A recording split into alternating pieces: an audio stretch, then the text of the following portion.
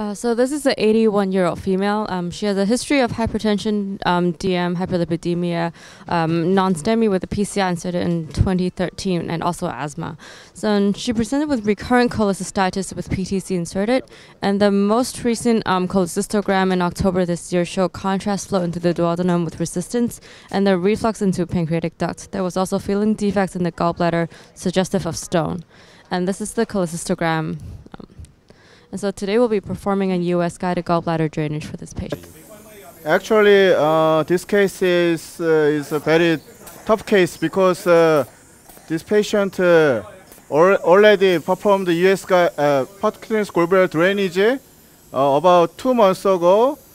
The gallbladder lumen may be contracted.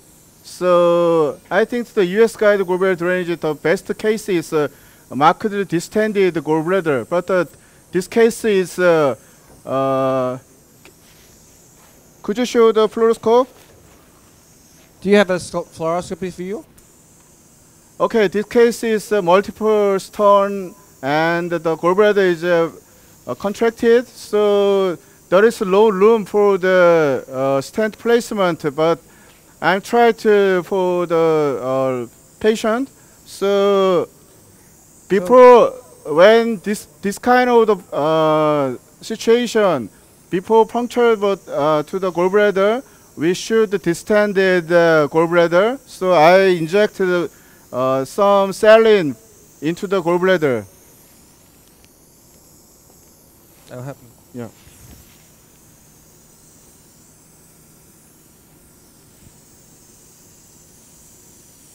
And Asan, do you want to drain from the duodenum or from the stomach? Yeah, I prefer puncture site is duodenum, but sometimes it's not easy to find the ideal puncture site. So in that case, I perform the US guided puncture from the prepylori enterum. We have a lot of problems. Patient is not a surgical candidate. Is he not a surgical candidate? Yeah, the patient is 81, and she has multiple comorbidities. So I think according to the long-term outcomes, the recurrence rate is less than 5% at 3 years. So I think this kind of procedure is another alternative option for the very old age person. So I thought in Hong Kong 81 was young. yeah. So Yes. in general, we have a lot of issues from draining from the stomach. So if possible, we'll try to drain from the duodenum as much as possible. Before my procedure, yesterday I used specially designed stent. Everyone Do you have very external view? interested about the stent. So yesterday I used a hybrid stent. So it's made by the Bona stent. So this stent has a big flange in the distal part and the center of the stent. So covered portion here, uncovered portion here. The covered portion is about 45 millimeter, and the other is uncovered portion. Sometimes we perform the US guided cholecystotomy duodenectomy. Usually puncture site is the middle part of the CBD.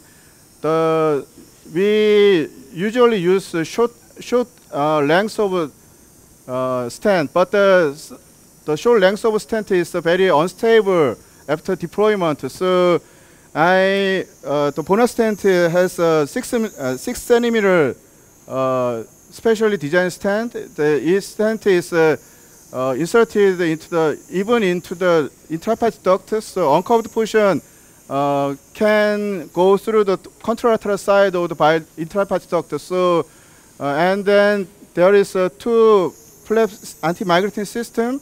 So it may prevent the inward migration and outward migration. So this is a hybrid stent, and today I will use this kind of stent. This is AR stent. It's also made by Bona company.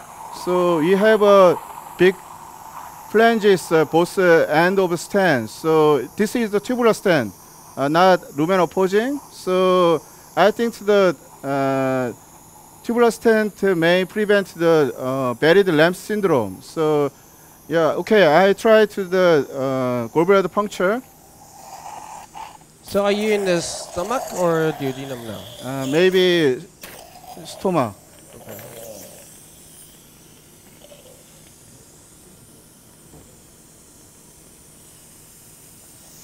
플로리드 밟아봐. This is not a lumen opposing stent, so what is the risk of some leakage around the area, because you don't get the two surfaces together? Leakage, in terms of leakage, so the metastent, so after deployment, it is self-expandable. So by leakage, usually use the alongside of the stent and the fistula tract. So metastent, every metastent can prevent the immediate bile leakage. And then the big problem with conventional stent is migration. So after we deployment stent, the most metastent is getting shortened, and then usually biliary and gallbladder stenting, that is a non-adherent lumen. So there is peristalsis between organs. So the stent, if the stent has no antimagnetic system, the stent can be moved into the outward or the inward. So there is the another situation with the bile leak. So I think the immediate bile leak can prevent the every metastent. So, okay, I would like to focus my procedure. So here is the gallbladder.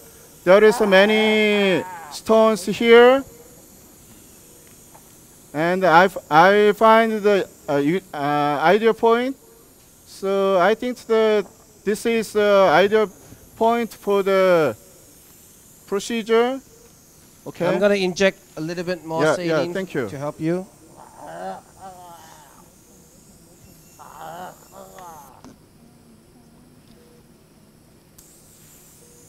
Oh, shit. So in this year's DDW, we had a multi-center study of around almost 500 patients with gallbladder drainage. We looked at various indications. Acute cholecystitis was the majority of patients that receive EGBD. There are some that receive conversion of percutaneous cholecystotomy. And there were some that were done for symptomatic gallstones, mainly from China. So we found that with percutaneous drains, conversion of percutaneous drains, it was actually more difficult with these procedures. Again, the concept that not all gallbladders are the same is infused to us very early on as a surgeon. We do a laparoscopic cholecystectomy in a symptomatic gallstone versus a patient with chronic cholecystitis. It's very different. And it's much more difficult to do cholecystectomy in a chronic patient with chronic cholecystitis. So the concept is similar for EGBD, US guided gallbladder drainage. With a contracted gallbladder, the target is much smaller. Sometimes the puncture may be difficult because the wall may be fibrotic. So you can see the gallbladder right there. Yeah. So Anthony, in a situation like this, how do you convince? I know you're a surgeon, but many of our surgeons, laparoscopic surgeons, are not too happy with this. They would think that for a primary procedure should be a lap. Right now we're still doing the procedure mainly for patients which are not surgery candidates. Sanso just punctured the gallbladder. Yeah, we can see that. So I think for surgeon there are two issues. One is we worry about complications induced by our gastroenterologist colleagues. Yeah. So if we puncture from the duodenum, then we will, if the stent migrates, then there's a risk of a colodoco-duodenal perforation. So in our study of around 500 patients, actually none of the patients had a migration of stents. So that was quite encouraging.